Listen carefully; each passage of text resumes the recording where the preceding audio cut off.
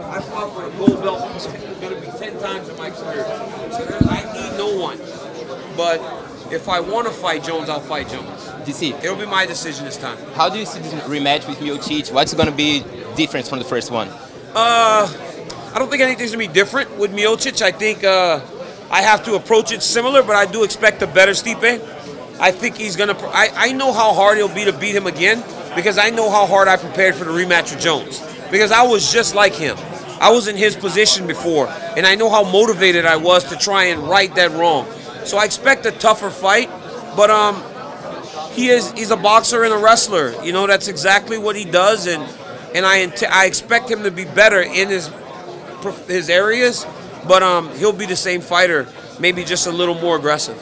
How's your back, man? Are you feeling good? My back, I feel great now. I mean, I feel better than I did 2 years ago. Before I walking around like this all the time. Now I'm just up and moving, doing good. Daniel, what's the upside of beating Stipe twice? I don't know. I think the upside to beating Stipe twice, I think it's just really hammering the point home that it was what it was supposed to be. When the fight ends in the way that it did the first time, there's room for people to say, well, did he get lucky? Did this happen? Did this happen? I think ultimately this isn't for me. I'm doing this more because he deserves a rematch. You know, if I was like, I don't need to redo this again, I could have just went to someone else, but I did give him my word that if Brock didn't fight, I would fight him, so that's what I'm doing. Why not just retire? I mean, do you consider yourself the best of all time already? I do, but it's not done yet. You know, I still have a desire to go out there and compete. If I would have got that fight on March 2nd, I'd be done. If I didn't have that injury, I'd probably be done. But I feel good, man. I think once I got from that back surgery and I was able to pop up in the morning again and feel good, I was like, well, I want to fight. You know, and I still have that desire to compete. The idea of you fighting at 205 again seems crazy to me. That's a dreadful weight cut for you. It would be a horrible weight cut. Jones, but for that would be the only reason I would do it. Yeah. I'm not going down to 205 just to fight anyone. It would only be if I was fighting Jones again. But why not just do it at heavyweight? He beat me at 205, right? And, well, you know, he's never fought at heavyweight. That would be something completely new for him. I'd want to fight on the terms that we fought prior. you talked about not needing to tie your career to Jon Jones anymore, yet I think it's inevitable. His name always comes up. Yeah, when we're talking here, it's always about Jon Jones in a way. And we've seen all the stages with you. Like, I don't want to hear about the guy anymore. Now you want to fight him again. What is it about it and about him that you think that it's always just kind of going to be there?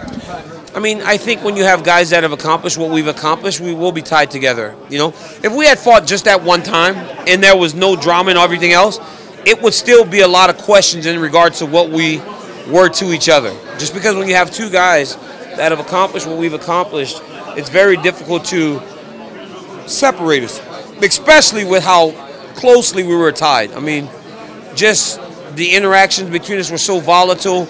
The fights were good fights. You know, it's not like we were out there feeling each other out. We were fighting. So I think it's just those things outside of all the personal animosity. Did you see your one-time training partner, Chai Lewis Perry, confront him today? I saw something today on somebody sent me a text message, but I didn't open it. I don't know what happened. What happened? Chai Lewis went up to him at something in England and said, "Why are you pretending not to be a dickhead?" Really? Yeah. Yeah, Chai don't mess around, man. I guess John's brothers taunted him last time he was with you. We were arguing one time before UFC 200. We did like a big sit-down interview, and then we started arguing outside, and then Chai was there.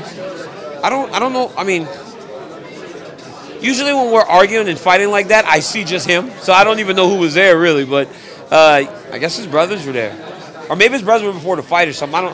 I don't know what it was, but. Yeah, Chai doesn't like. I mean, listen, man. It's when you have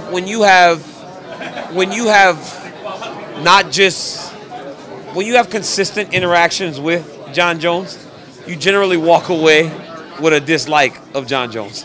You don't really walk away with good feelings about him most times. So, Chai had multiple interactions, and most of his interactions were honestly bad ones because he was with me, right? So it's not like he was meeting him on the street.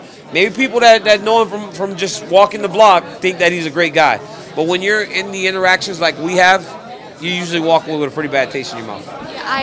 I talked to Misha Tate once about, because her career was obviously very tied to a name, to Ronda Rousey, and she was saying that for all that happened, and we know that things got a little heated every now and then, she also said that great rivalries make for great narratives, and that she was actually pretty grateful that Ronda Rousey was part of her narrative. Are you, in a sense, grateful for Jon Jones in that it made things more interesting, perhaps, in that narrative? I mean, I've said this on a number of occasions that when I'm preparing to fight him, I train better, right?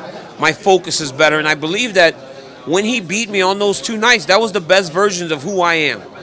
Because I know how much work I put into being ready for that fight or those fights. So, yeah, I think it makes me better. You know, anytime you have a person like that to chase, it makes you better. I don't believe that I would have been as good a college wrestler if I didn't have Cael Sanderson.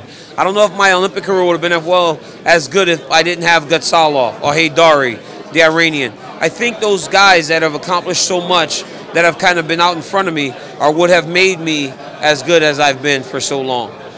And speaking of a fight, last question, the fight that didn't happen with Brock Lesnar, you did mention that you think that maybe he would continue if the arrangements were correct. Yeah. Have you gotten over completely the idea of fighting him, or do you think there's still a chance that can happen? Well, my focus now is with Stipe Miocic. You know, like when they told me it was over, the Lesnar thing was over, I had to make sure the Lesnar thing was over in my mind so that I can prepare for the guy that's actually standing across the octagon. Because if I think about, oh, I'm so sad I didn't get to fight Brock Lesnar, Stipe's going to knock my ass out. And I don't want Stipe to knock my ass out. So, yeah, I'm going to focus on Stipe Miocic. There was a talk that the Brock fight didn't happen because Brock wanted to get money up front now that the UFC changed the pay-per-view platform to ESPN. What are your plans about it? Do you plan on talking to the UFC to get a better deal about it? The thing about it is the UFC is very open to working with the guys. You know, like what we have in place for the fight in Anaheim totally compensates for everything that the UFC has done for me.